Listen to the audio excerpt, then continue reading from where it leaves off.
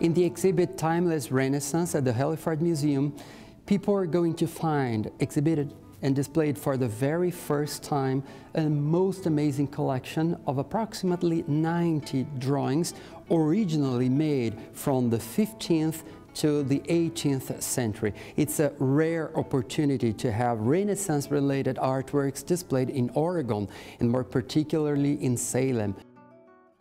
The first time I went to the little charming town of Monte San Giusto in Italy, it was April 2008.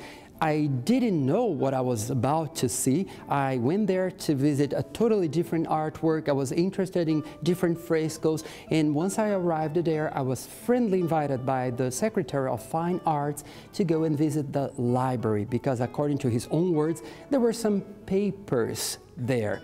So they didn't know exactly what they did possess. I still remember very, very well the very moment I looked at these drawings for the first time. I could barely control myself because I was so overwhelmed by joy, by surprise, that I started shaking, literally, because I did recognize, for instance, artworks by Guido Reni, by Giorgio Vasari, by one of the closest collaborators of Raphael, that is to say, Perin del Vaga.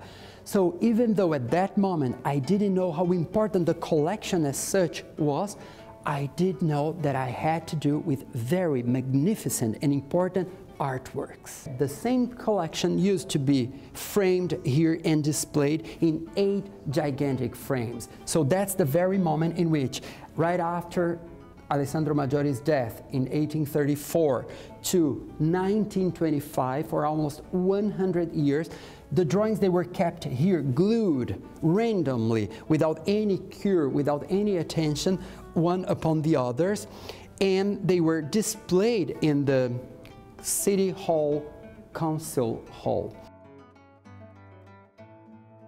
Alessandro Maggiori, the art collector, he had a very precise aesthetic goal in his mind. He wanted to collect, he wanted to gather the most important examples of artistic perfection that were available on the market in late 18th century Italy. And he had in his mind a very specific plan. He wanted to build backward the very tradition of Italian Renaissance. And according to him, the utmost example of perfection was Raphael.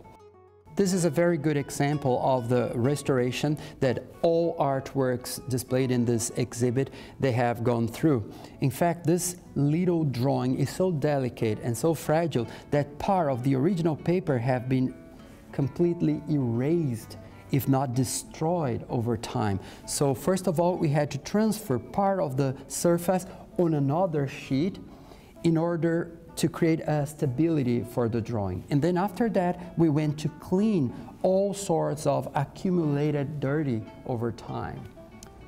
What we have here is a very subtle, almost invisible representation of a gracious face of a woman.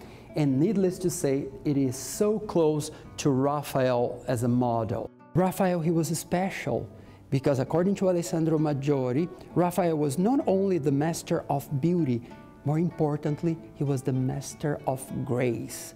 This drawing, once again, is a very good example of a drawing in which both sides of the paper have been used by the master, and both sides, one representing a face and the back representing a torso of a male figure, they are both related to Raphael. In a way or another, Raphael was the very subtext of all artworks presented here.